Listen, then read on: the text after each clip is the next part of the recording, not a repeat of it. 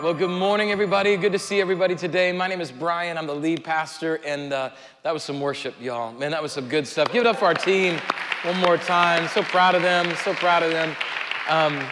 But yeah, my name is Brian, I'm the lead pastor here, and our mission statement is that we exist to lead everyone to discover Jesus and follow him fully, and that we believe that everybody should have a one in their life, at least one person who you're praying for, trying to connect with, inviting to church, inviting to a relationship with Jesus so that they can discover who he is, follow him fully with their life, and then lead others to do the very same thing. So that's why we're here. We want to be there for you. And if you're joining us online, just hello.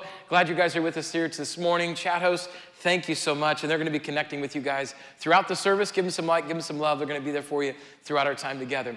Before I dive into the message, though, I want to actually tell you about next week's new series that's starting. And you're like, wait, we're talking about this series. I know, it's going to be great. But we want to talk about next week also, because it's going to be a great series. I want to give you a little teaser of what it's going to look like, and then I'll explain a little bit more. So take a quick look.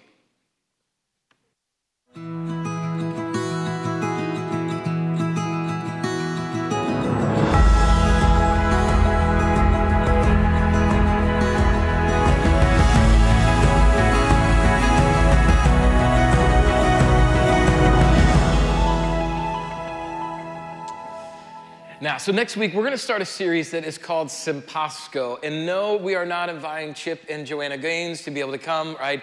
We don't have that budget, all right? So they're not coming, but Simpasco is going to be a study of the book of 2 Timothy, and we're going to be looking at it through a very unique lens, though. And as we unpack this book throughout this series, you're going to be hearing powerful stories of lives of real people that were sitting around that table that you just saw there. And believe me, these are not the puppies and ponies, light, fluffy kind of stories. These are hard stories that are going to inspire you no matter what you're going through in your life right now. But through God's word in 2 Timothy and through those stories, you're going to see how God is going to walk through whatever you're going through, and he's going to do so in a way that lets you know that you're not alone.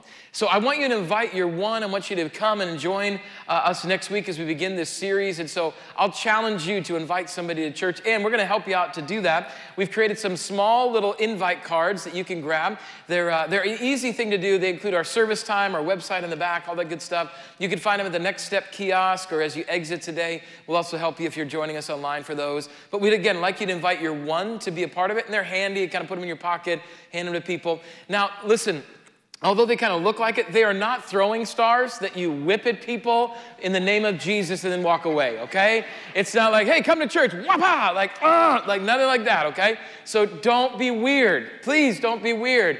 Hand it to somebody, be intentional, say, hey, join me for church, I'll buy you lunch. Yeah, I'm going the next level, right? Just say, come and join me, be a part of it.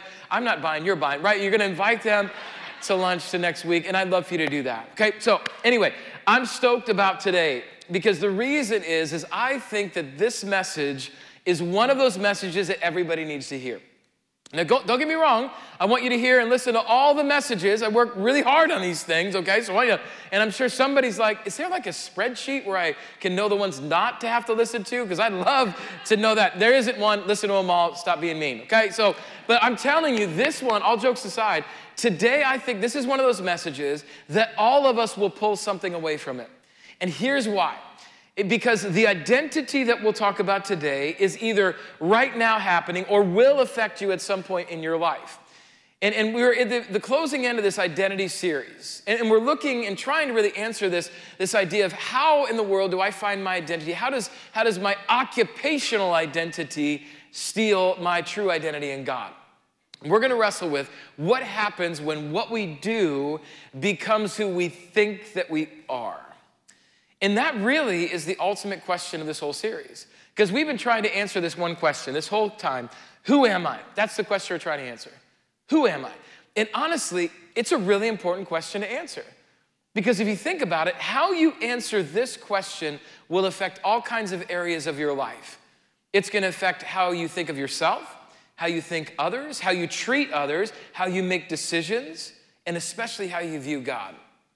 Those are really important questions. Big decisions that you are going to make in your life that all hinge on the answer to this question of, who am I?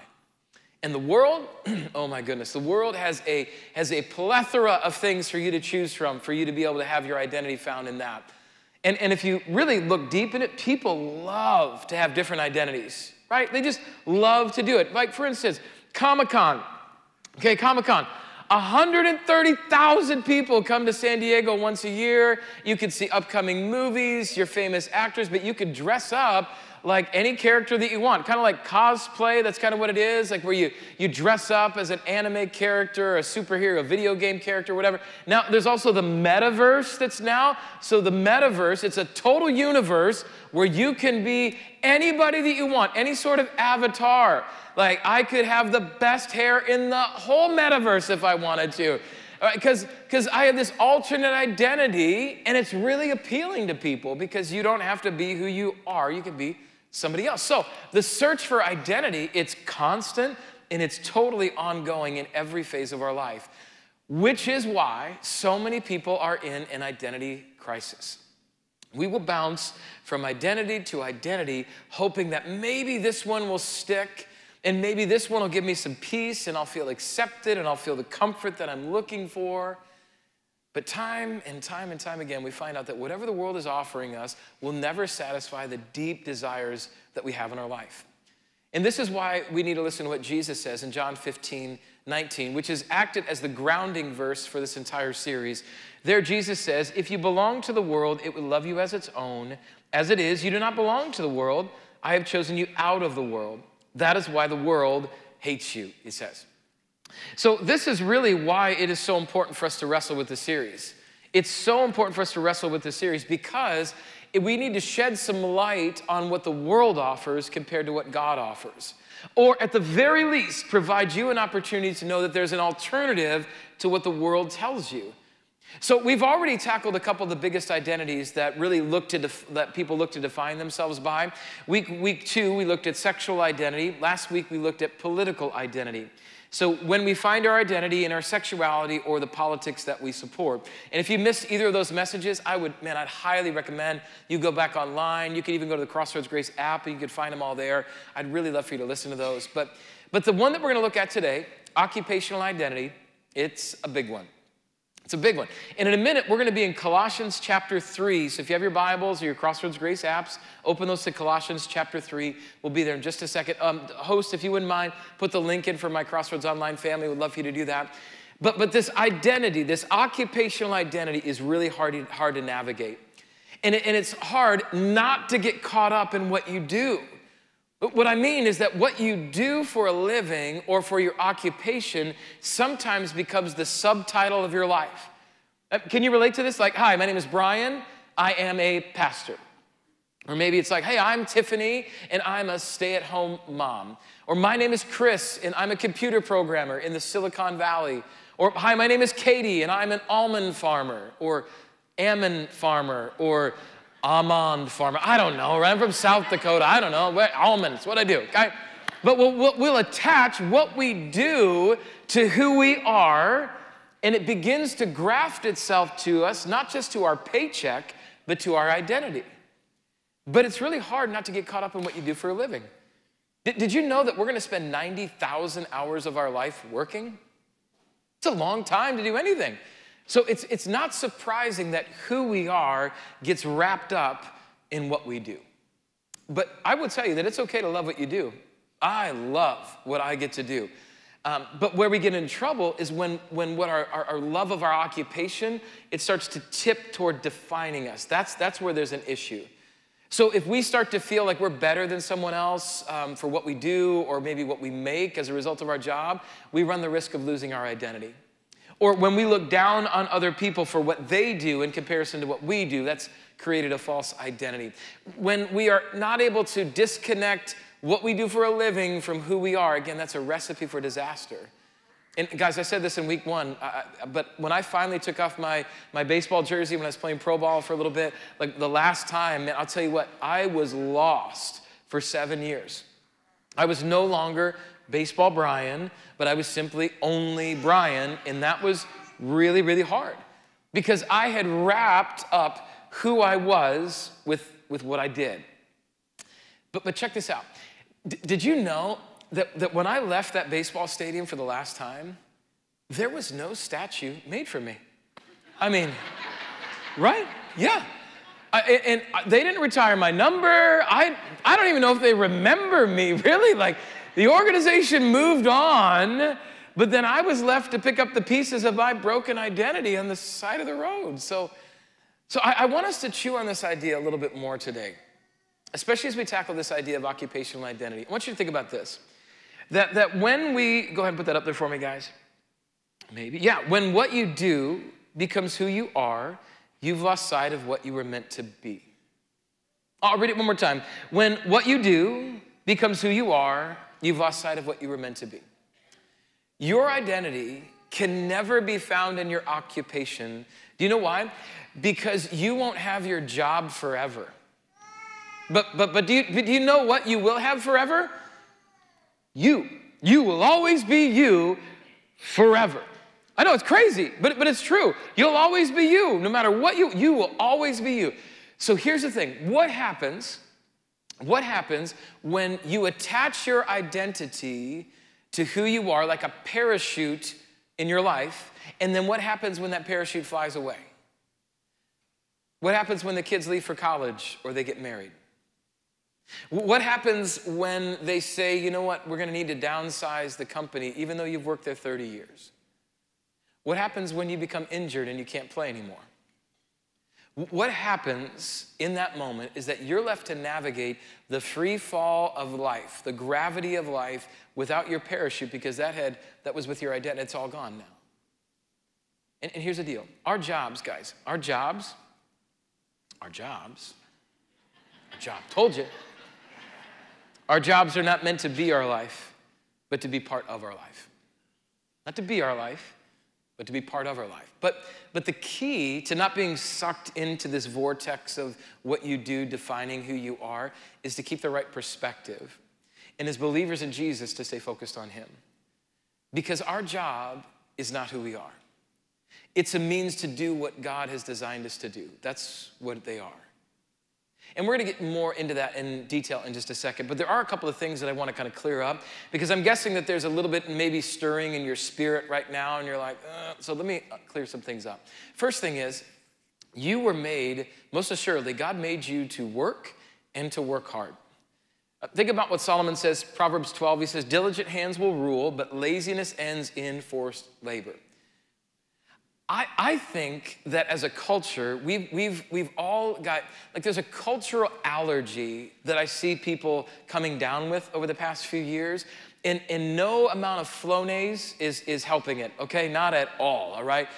I believe that when I moved into Central Valley, that it should be sponsored by Claritin and Flonase, because what are we doing? Anyway, okay, right? But there's this allergy that's come over, and it's debilitating. It's a debilitating disease, because people have become allergic to hard work. Yeah, we have become entitled into thinking that it is someone else's job to take care of me. Don't believe me? Here's an example. I saw recently where a young girl sued her parents. Now, why, you might ask? For this. For giving birth to her. No joke. Yeah. Why? Because she didn't ask them to do so. And it gets better. Hang tight. We're not even at the punchline yet, right?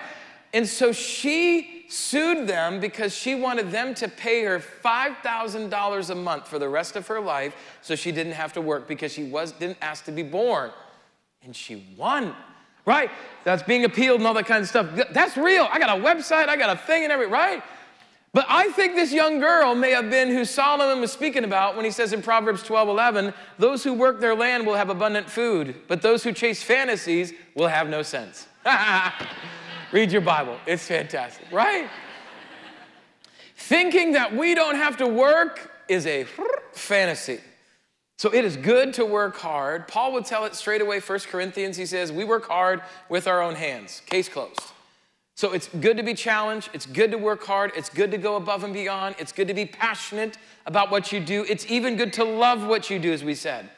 Which brings me to the second thing that I want us to understand. There is a difference between identity and pride. Now, I want you to be careful. I'm not talking about pride that leads you to sin. Okay, the first service, somebody asked me about that. Not sin, but having pride in what you do, there's a way for it to be a good thing. In fact, it's what separates the average worker from the great worker, the average athlete from the great athlete, the average student from the great student. Pride is what will drive you to go back to school so you can do better at your job. It makes you want to like stay up late so things are the right way. It makes you get excited when someone is pleased with what you've done at your job. Pride makes you unashamed of telling someone what you do for a living. Guys, pride that doesn't flip toward arrogance or narcissism, that sinful side, I think it's a healthy motivator to do the very best that you can in whatever you do. So I think that we should take pride in what we do. I want you to know, my team here at Crossroads, man, we take pride in bringing excellence to everything we do each and every week in each and every area that we do. I'll give you a case in point of this. Last night we had the gala that was here, the Modesto Gospel Mission Gala. Ren Collective concert was unbelievable. It was so cool to support the Modesto Gospel Mission. But when everybody left, there was one guy that was left to put everything back to get ready for Sunday. His name is Brian Lennon. He's our technical director behind the scenes, and he stayed here till now to be able to get everything ready to go because he has pride in what he does. So would you give it up for Brian just for a second? Love Brian. Love you, Brian. Love you, man. But you will never know how much work goes into just even one service, even to one lesson, even to one thing that happens here. And why? Because we want to give God glory for what we do. It's not about us, but we take pride in what we've been called to do. So God-centered pride, not sinful pride, God-centered pride can be a good thing. But there is a very important balance that has to be struck. Because it's the way in which we work and the reason why we work that's so crucial. Because we don't work to be defined by what we do. We work because of the one who gave us all that we have. That's why we work. And let me explain this a little bit more. Again, turn over to Colossians chapter 3, verse 17. That's where we're going to be at. I'm going to unpack that verse a little bit with us today. So in Colossians chapter 3, verse 17. And what you're going to find is that in Colossians 3, Apostle Paul is writing to this church in a city called Colossae. Good church, things are going really great there, but he's addressing in this letter, in chapter 3 specifically, what Christ-centered living looks like as you read through it. But in the middle of it, he kind of pushes pause, and all of a sudden he brings in these words in Colossians 3, verse 17. He would say it this way. He would say, "And whatever you do, whether in word or deed, do it all in the name of the Lord Jesus, giving thanks to God the Father through him." So what this would seem is this is like little kind of shot in the arm, like, hey, work hard, stay on focus, all this kind of good stuff. It would make sense. But in reality, there's a whole lot more there. Because in this one verse that we see here, there are implications for our entire life that might take an entire lifetime to fully understand what he was just saying. Now, I know we don't have a lifetime to be able to unpack all that today because, well, the Raiders are playing right now at 10, so I get that. And the Niners play at 5:20 tonight, and we all need to pray that Jimmy G is the Jimmy G of today and not Jimmy G of last year, right? Can we all say, okay, we good? I'm a Bengal fan. I'm 0-2. I'm barely hanging on, okay? So I'm fine and stuff. So, but let's look at a few things in this verse. We don't have to look at the whole thing, but let's look at a few things that I believe as we look at it, it's going to give you some great detail about identity in your life and my life today. First phrase that we see, Paul says, in whatever you do. Now, this word whatever is super important to understand. The word whatever in the Greek is this word pause. And what this means, and what pause means, it means every, and it also means all. So every and all. And it's the only time in the Bible that this little Greek word is used for the word whatever. It's found in Colossians 3. So Paul is very, very careful about choosing this word pause. Because the fact that Paul says whatever or every or all is really important. Because what we do in our life is not always about the job that we go to in an office, is it? Whatever we do could be, I'm a stay-at-home mom or dad. Or maybe your whatever is you're my daughter's travel soccer coach. Or you're a mom, a dad, a grandma, a grandpa. You're a wife, you're a husband, you're a what, fill in the blank. All of it counts, and all of it could have the tendency to steal our identity if we're not careful. So this means there's no such thing as I'm just fill in the blank. Paul is saying that whatever, what all you do, all of it, it all counts. But then he goes on even one step further to explain this a little bit more in the rest of it. He says, and whatever you do, whether in word or deed. And the reason he says this is to complete kind of the allness idea that he had started. He says that it's not just our actions, but it's also our words that are part of the whatever when it comes to your identity.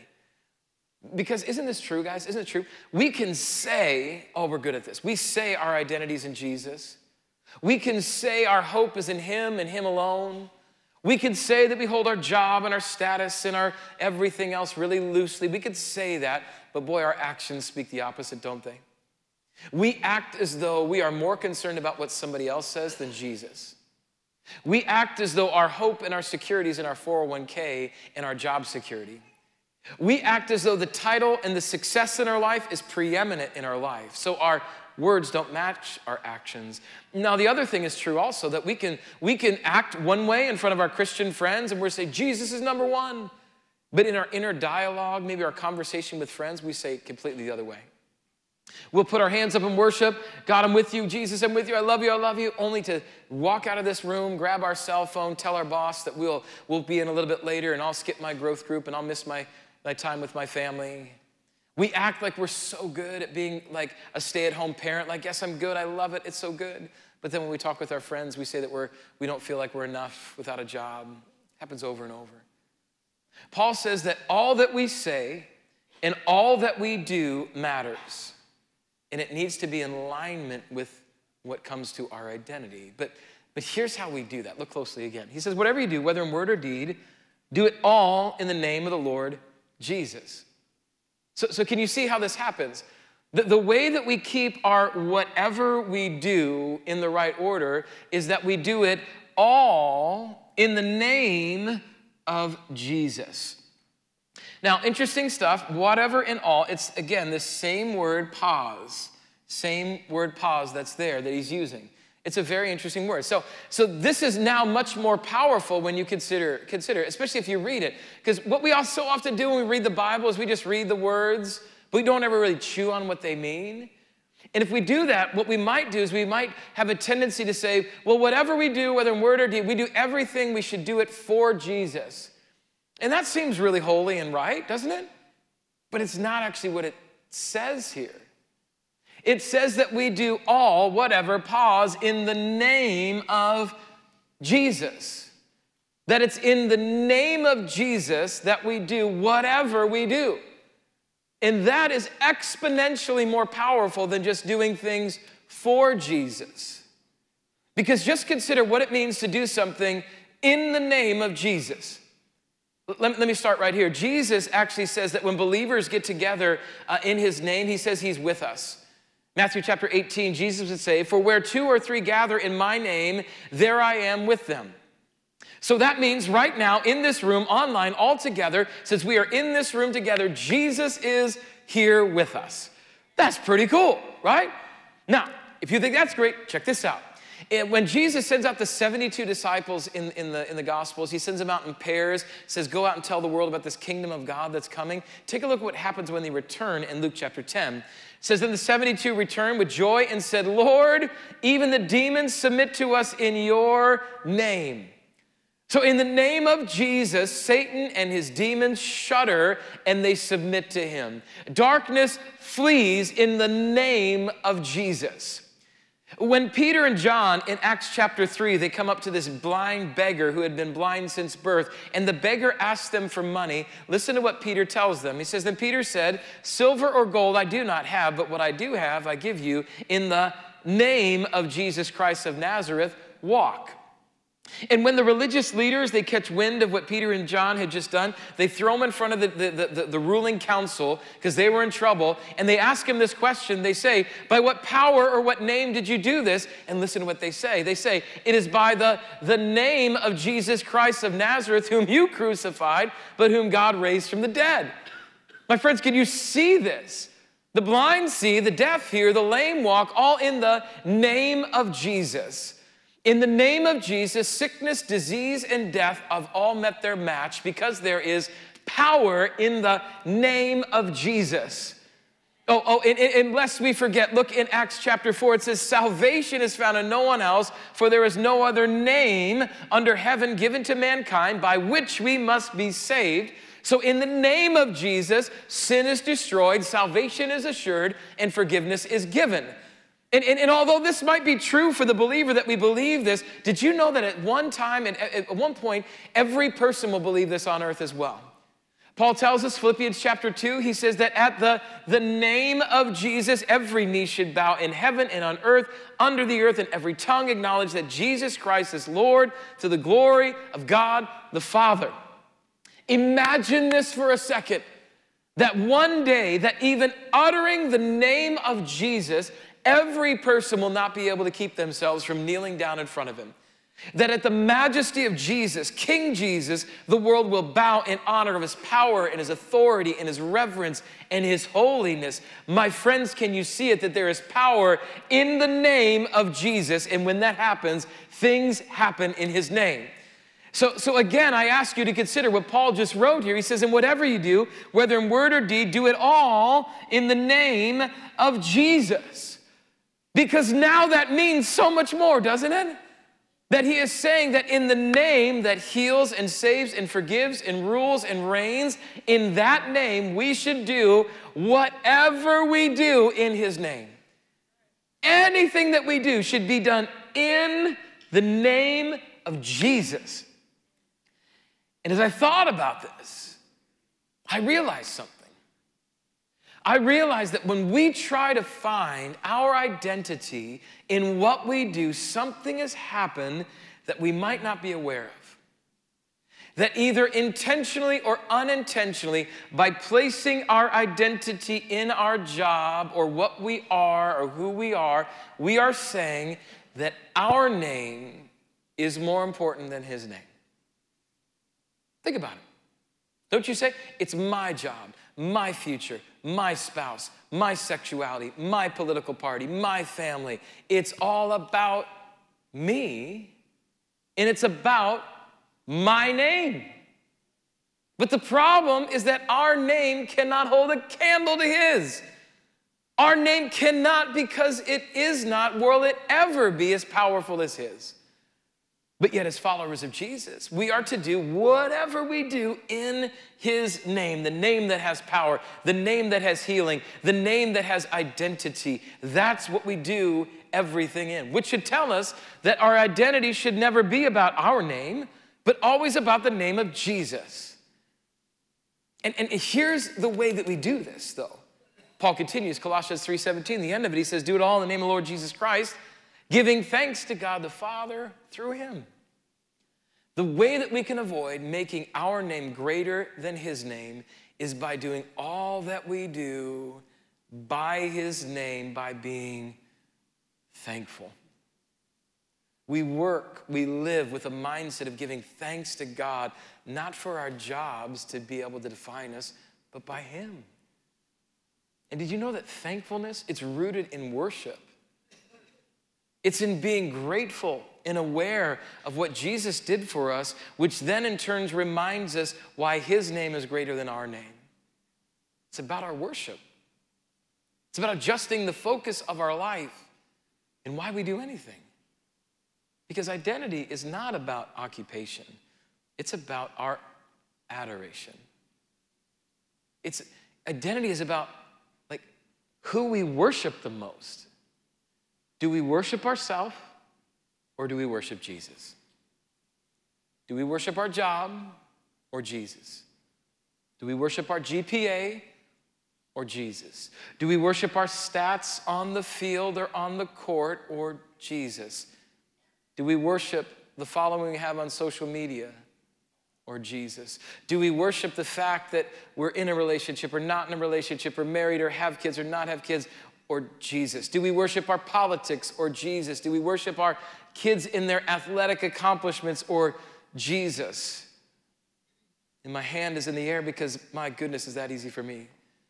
Man, I love my kids so much, and it becomes so easy to become, Easton, when he's playing good in baseball, man, I feel so much better about myself. Or when my daughter is playing great in volleyball, oh man, I feel so much. So man, I am not immune to that at all.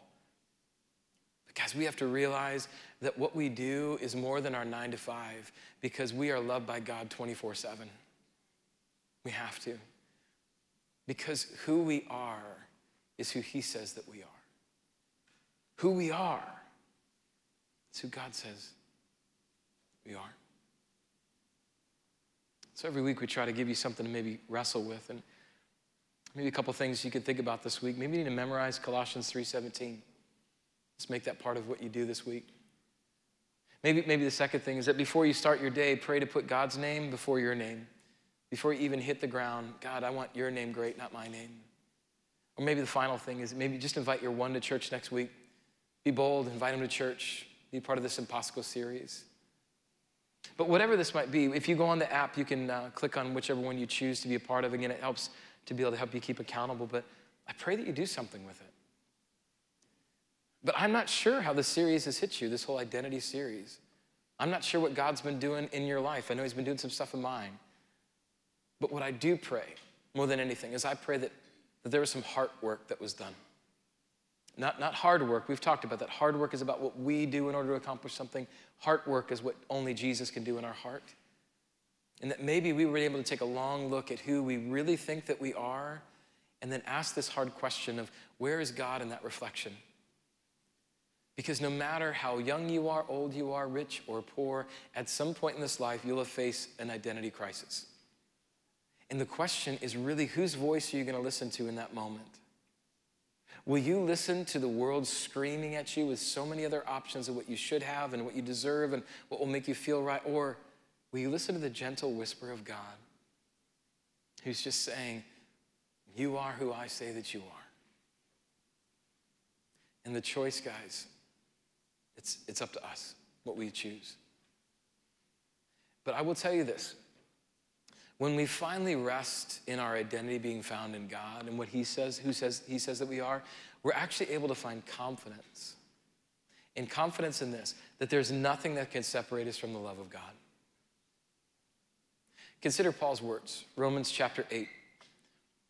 And there he says this, he says, who shall separate us from the love of Christ? Shall trouble or hardship or persecution or famine, or nakedness, or danger, or sword. As it's written, for your sake we face death all day long. We are considered as sheep to be slaughtered. No, in all things we are more than conquerors through him who loved us. For I am convinced that neither death nor life, neither angels nor demons, neither the present nor the future, nor any powers, neither height nor depth, nor anything else in all creation will be able to separate us from the love of God that is in Christ Jesus our Lord. God says that when we are found in Jesus, when we are defined by his name, nothing can separate us from his love. I mean, nothing can separate us from him.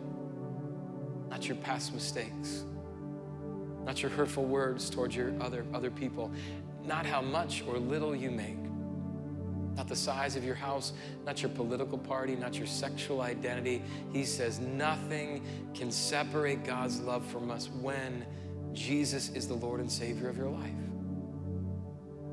So if that's true, why would we ever choose an identity that would try to separate us from God?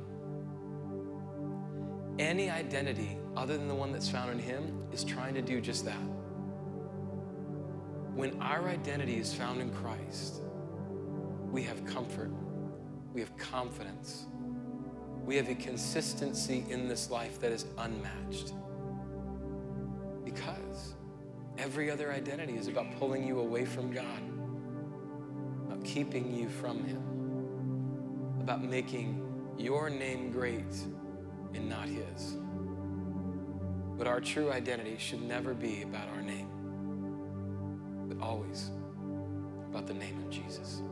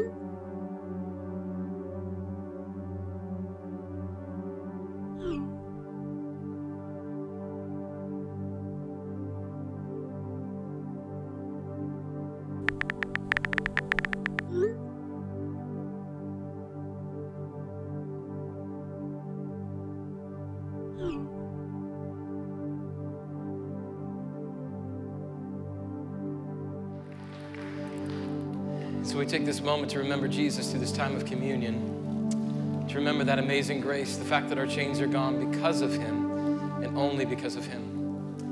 And so each week we come to this point where we get to reflect on Christ, and I pray that you would make a reflection on Christ, of how much he's in your reflection, how much your identity is found in him, or how much it's found in all the other stuff in this world.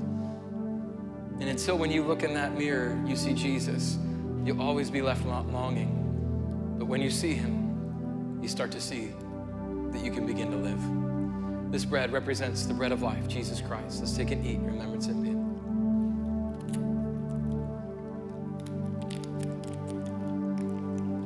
And this juice represents the shed blood of Jesus Christ for the forgiveness of our sins. We take and drink in remembrance of him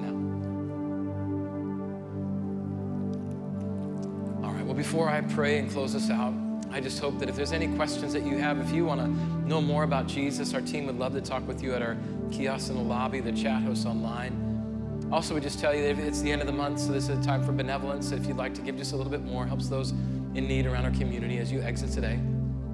But the other thing I just want to remind you of is that you are loved. God loves you so much that he gave his son for you. Live your life with that identity, and you'll start living life to the full.